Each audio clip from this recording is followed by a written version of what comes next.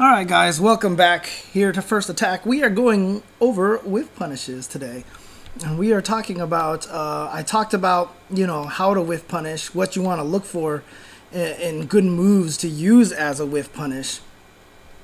So, now I want to talk about what it is that you're trying to whiff punish, right?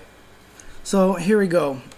What you want to do is look for particularly whiff punishable moves. So, if your opponent is trying to poke, trying to zone you out a lot, you kind of want to whiff punish them, but they have to be very whiff punishable. And what qualifies a move as being very whiff punishable? We saw earlier that, Ken's low forward kick, not very easy to whiff punish because it is a pretty fast move, right? And that's what makes the Shotos really powerful. And in fact, it's why the nerf to Ryu in AE, where they took away a couple of active frames from his low forward kick, affected it so much. You remember how I had to walk forward to punish? Because they took away some of Ryu's active frames on his low forward kick, it made it easier to have Ryu whiff the low forward kick and then walk in after the active frames ran out. Having more active frames makes it harder to chase the move and punish it afterwards. So in 2012, they gave Ryu his active frames back, but here's a little piece of trivia. They took Ken's frames away too from his low forward kick. So they nerfed both Ken and Ryu's low forward kicks in AE, but they only fixed Ryu in 2012.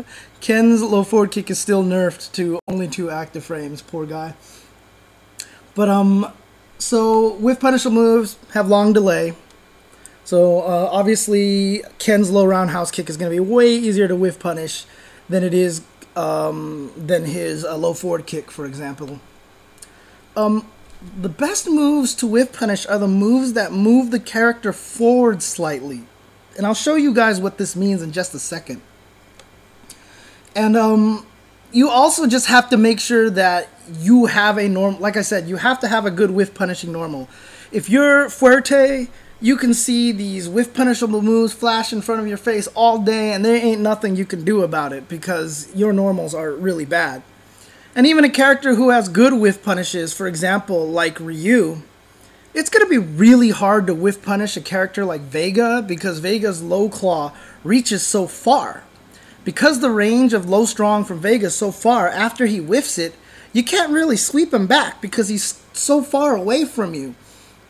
So, you just have to make sure that the move that you're trying to whiff punish does not outclass all of your normal moves.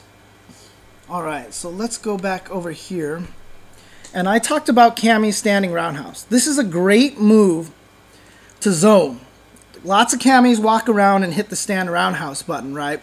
Because it has a lot of priority, good damage, and it's a great way to discourage the enemy. Problem with this move is that it's very whiff punishable. So if you notice right here, Adon cannot sweep her at this distance right here. If I stand right here, I can't sweep her, right?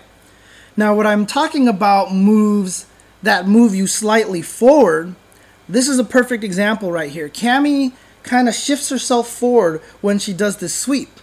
So if I want to whiff punish this move, I can. You see how I hit it during its delay, and I didn't even have to walk forward.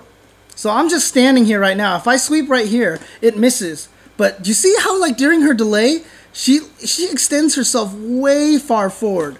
So this becomes a very whiff punishable move. This is a great move to learn to bait and whiff punish. It's very easy for a lot of characters to do that. So here, let me show you guys. So basically what you do is learn your range where you stand right outside of her standing roundhouse, and as soon as you see it, you can counter sweep her. I know this one here because Justin did this to me all day. He blew me up. One time we were just playing casually. Every time I whiffed standing roundhouse, he would just basically counter sweep me. Oh, and see, perfect example there, right there. You saw how Kami can't hit me here, but then when I whiffed, she can hit me. So my low roundhouse is also a move that moves me forward. Perfect whiff punishable move. So if I saw Adon whiff a move if I see Adon whiff a move, that's a great way to whiff punish as well. So you kind of have this counter whiff punish between these two. Hardest part about it is that Adon's not going to be whiff punishing that. He's not going to be throwing a lot of sweeps around. He's actually going to be throwing standing roundhouse a lot more. But this is a perfect example of a very whiff punishable move, a very good move to whiff punish. So, oops. 2-player pause, huh? Okay. So again, find a move that your opponent likes to use that has long delays, that moves them forward a little bit, and make sure you have a move that can counter whiff punish. And you can see that even from certain ranges, if I can't sweep you like this, right, maybe a stand roundhouse will do it, because Adon stand roundhouse reaches way farther.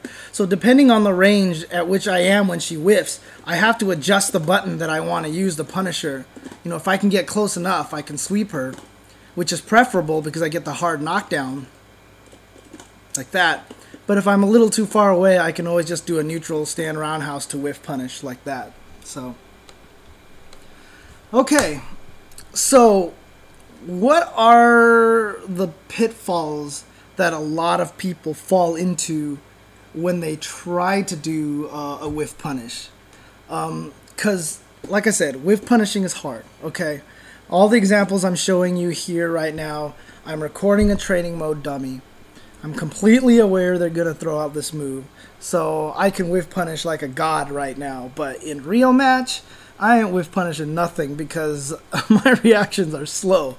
Okay, so whiff punishing is very difficult, and what you want to do is, if you're not good at whiff punishing, there's a few things that you want to avoid doing, because you're just going to get yourself into more trouble. If you're bad at whiff punishing, don't augment it by doing these things right here, which is trying to whiff punish, first of all, from too far away.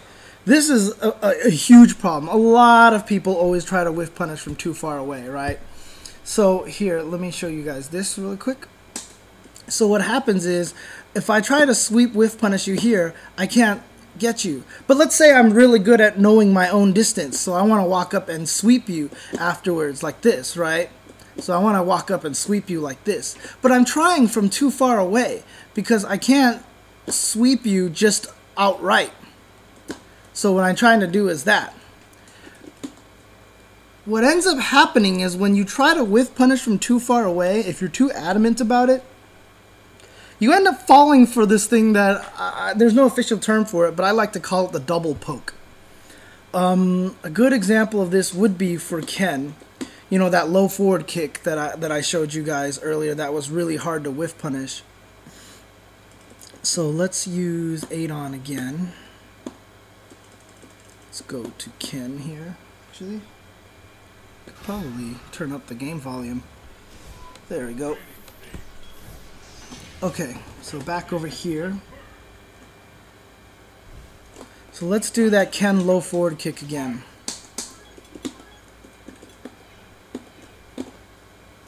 Oops. Okay.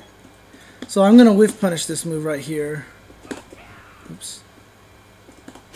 Ah! See, now I'm trying to anticipate it. I'm not even trying to react to it. Oh, see, now I'm just doing it too early. This is a very hard move to whiff punish. So what happens here a lot of the times is that because you can't whiff punish it, what a lot of players end up doing is what I like to call the double poke, in which they whiff a move and then they immediately come out with another move right away.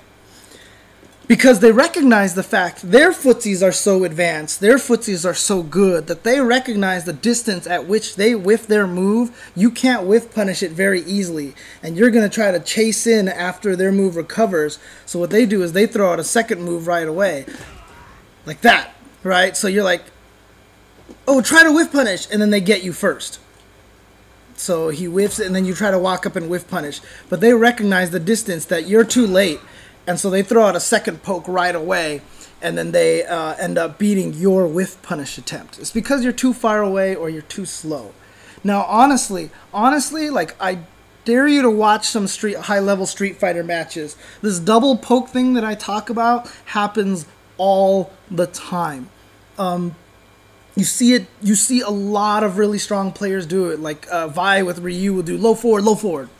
He'll low forward, and it looks like he's punishable, but he'll throw out a low forward first. And you try to whiff punish, and you get hit. It happens a lot. It happens, like you'll see a Balrog whiff a low roundhouse, and the opponent's just a little too far away, and then all of a sudden he throws out another low roundhouse and catches the guy walking forward. That happens a lot. So, seriously, watch some footsies later on, or just on the next stream, and just keep an eye out for this double poke. It happens way more often than you think it does. It's a very, very common kind of reactionary tactic. Of course, the high-level players will expect the double poke and whiff punish the second one, but, you know, then we get into the whole, you know, mishmash of mind games and stuff like that. So, another big problem is if you're too close. I would demonstrate this to you, but I think I've shown this to you enough already. But basically, you just end up walking into your opponent's move, right? So, like I said, oops, I'm doing that again.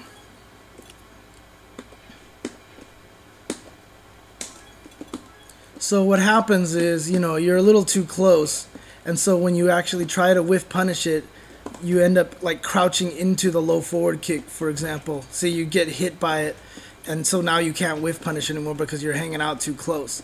If you're too close, this is not the range to whiff punish. This is the range to poke.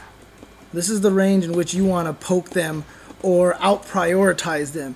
Keep in mind that hitting them like this, whoops, let me see if I can time this right.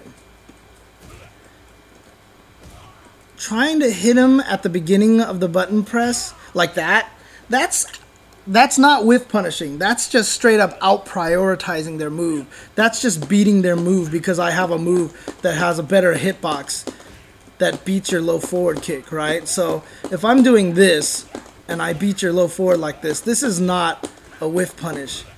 But if I'm a little too close, this is the range in which I want to throw out this move like this. I'm not trying to whiff punish, I'm trying to poke and beat his move and such like that. So, I'm just curious. Yeah, okay. It's not bad. Oh, wow, really? Dude, that's so good. Holy crap, Adon's low forward kick owns Ken's low forward kick for free. Dang, that's nuts. Okay, there we go. Finally, I lost. Okay. But basically, if you're doing that, that's poking, right?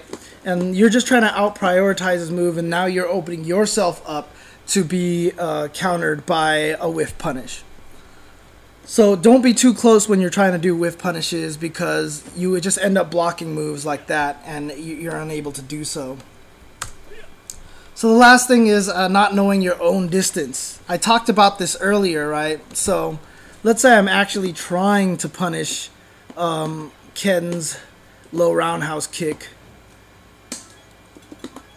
What ends up happening if I don't know my ranges to whiff punish like this, right? If I'm really bad at that, what I end up doing is I open myself up to getting whiff punished as well. Let me do a different sequence here. So if I don't know my own distancing, I open myself up to get whiff punished. So I'm gonna sit here and I'm at a bad range, and then he can whiff punish me, right? Okay, I did that a little too slow.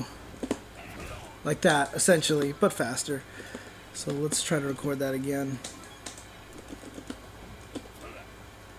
So if I don't know my own ranges, if I'm really bad at adjusting these ranges, I'm going to get myself whiff punished when I try to whiff punish them. And that's not good either. So you want to make sure that you are always within range when you try to whiff punish. You know, try to take that step, make sure you get close enough to sweep him. Like that.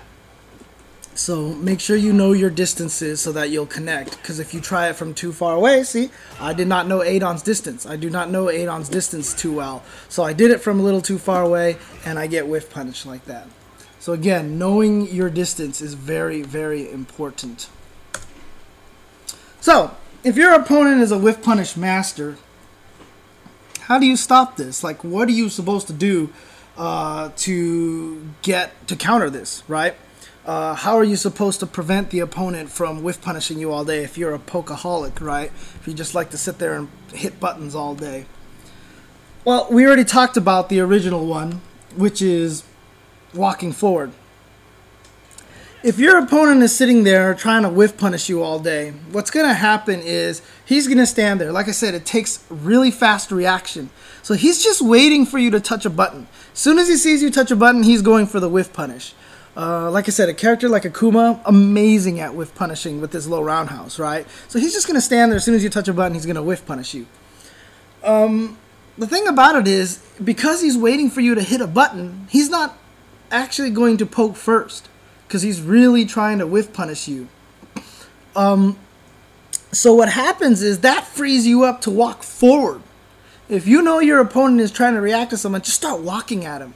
Walk at him to get into your range where your move will no longer whiff, and all of a sudden you can threaten him. Or the other thing that you can do is play their game. Remember, I said it's a dance, right? So let me go back here really quick. I will switch the screen. Hang on a second. So if you're playing against your opponent and he's sitting there trying to do this dance to you, and he's trying to make sure he's staying outside of my sweep range. So he's trying to stay outside of my sweep range, right? Which is about this distance. I'll walk back, he walks forward. I'll walk forward, he walks back. Because he's trying to get me to whiff this so I can whiff punish. So he can whiff punish me.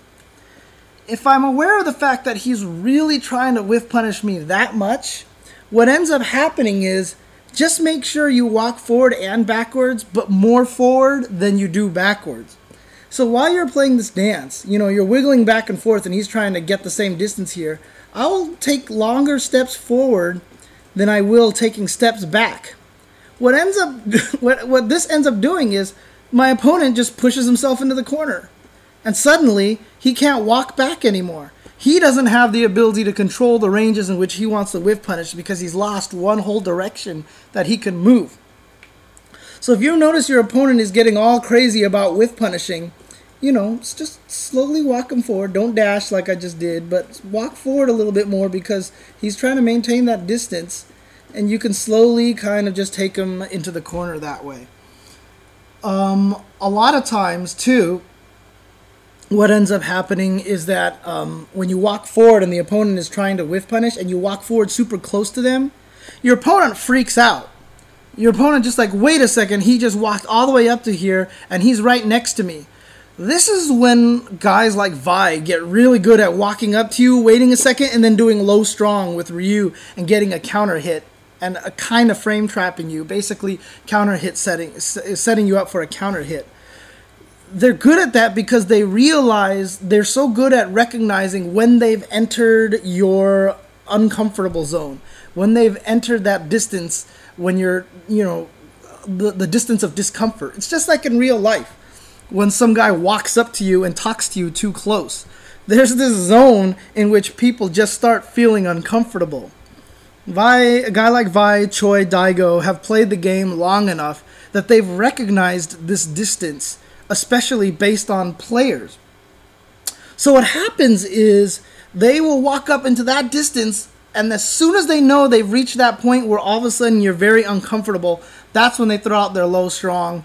You throw out your button, you get counter hit, and then they get this big old combo on you. Or they'll just walk up to you and just go boom, uppercut, FADC Ultra, right? You see that happen so often where someone just walks up to the other guy and then all of a sudden a magic uppercut hits them. And it's because they're playing this footsie game. They walk into the range that your opponent feels uncomfortable and they know they just want to touch a button because they freak out. Nobody likes blocking in that position, for some, especially nowadays, because people just don't block for some reason. But that's perfect time to land something like uppercut FADC Ultra. So good way to stop whiff punishing, walk forward. That's definitely a part of footsies, one of the most fundamental parts of footsies. Use safer moves. Okay, let me show you a good example of this. Because there's a reason why I showed you Adon versus Cammy a while ago. So let's go over here. Damn straight back in my day. Back in my day, people used to block. But I know it's absolutely true though. Like, I mean, look at Viper players, man. They never block when they get up. They're always doing EX burn kick, Seismo feint, EX Seismo, Thunder Knuckle, something, backdash. Like, they never block. It's crazy, dude. So, in any case here, what I want to show you is, I showed you this before, that I was able to whiff punish this pretty easily, right? Like this, because it moves Cammy forward and it has a long delay. Now, what I mean by use safer moves is, if you'll notice something here, here's my stand roundhouse for Cammy right here, right? You'll actually notice her standing forward isn't that much shorter. It actually hits pretty decently at the same range. It's not that much worse range than standing roundhouse is. Standing roundhouse maybe hits a tiny bit further, but not by much, right? And what you're really trying to do is zone, right? You're really trying to control space. That's why you're poking. So Cammy standing forward actually turns out to be a a much safer move. So let's go back and play back again, and I'll show you why. Because Cammy standing forward not only is faster, but it doesn't move her as far forward. So at this range where I'm going to miss, I mean, I can still hit her here. Whoops, not with stand roundhouse.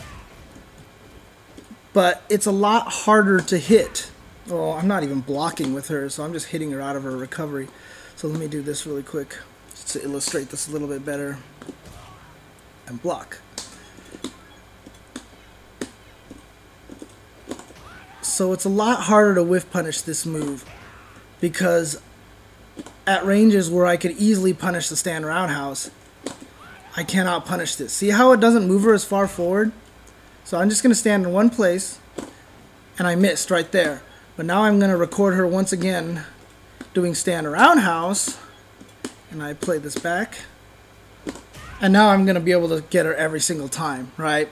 So again, one good way to counter people who like to whiff punish, use safer moves. For when I played Justin in this fight, I used standing roundhouse. Like I said, he blew me up. And when I switched to stand forward, it got a lot better. He couldn't whiff punish me as badly. He still beat me, but it just wasn't as oppressive as him sweeping me all day. So, use safer moves. Again, some moves don't move the character as far forward. Last one is, remember, they're reacting to everything, right? It's so underrated how much fake poking works. When you see a lot of top level players going around, they'll do stuff like this a lot. They like hit jab or low kick like this. So what they're trying to do is they're baiting you to try to whiff punish me. So they're like, let's say I'm trying to mimic this distance, this timing, like that. So basically, like for example, if I do, as soon as I see her crouch and I try to sweep her, she'll be able to whiff punish me, right? Let me do this a little bit better. So crouch, oops, crouch, roundhouse, like that. So what happens is, let's try to pretend this is a real match here, okay? And what she's doing is baiting me to do that, to sweep, and then whiff punish me like this, right? So, like that. But if I try to fake her with that, now I can counter whiff punish her. So I'm like, oh, whiff punish me, but then I throw out a move that recovers so fast that she can't get me, and now I get the whiff punish. Like that, for example. So fake poking is very important. It keeps the opponent guessing what you're trying to do, trying to figure out exactly when to whiff punish you properly. If you're always using good buttons, that's a problem. And just as a side note, in that same session that I was playing against Justin, every time I did the fake whiff, I did it by hitting jab. And again, this is not an online problem. This is an offline problem. This is what happens when you play in tournaments. But he noticed when I tried to whiff jab, I hit the button really hard, like really loud. Like I hit it loud, Like I'm really trying to get him to notice it. But then when I whiff the standing roundhouse, I would hit the button soft because I'm trying to like hide it. So he noticed every time I hit the button hard, he would never try to whiff punish me. So if he saw me twitch and it was accompanied by a loud button press, he'd do nothing. But as soon as he seen my character do a move and he didn't hear the button, he would sweep me every time. And he told me that after. He was like, every time you try to fake me with jab, you're hitting the button super hard.